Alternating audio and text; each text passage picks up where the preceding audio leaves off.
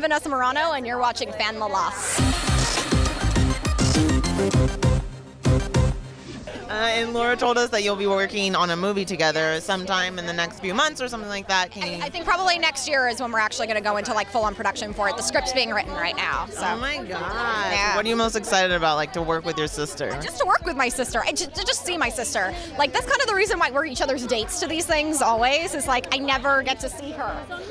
I never get to see her. Hi. I'm so awkward right now.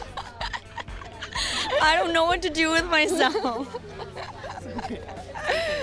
Anyway, she was like, what are you most excited about with working with your sister? And I was like, to see my sister. And then I pulled you in, and now this is happening. You just you blew air, and I feel like I'm like awake now. I'm like, ooh, I can see the light. This is what I'm talking about. We can't do interviews with each other. Okay, wait. I'm gonna go. Crazy season of Switched at Birth. The girls are graduating. So, you know, life-changing things are going to happen.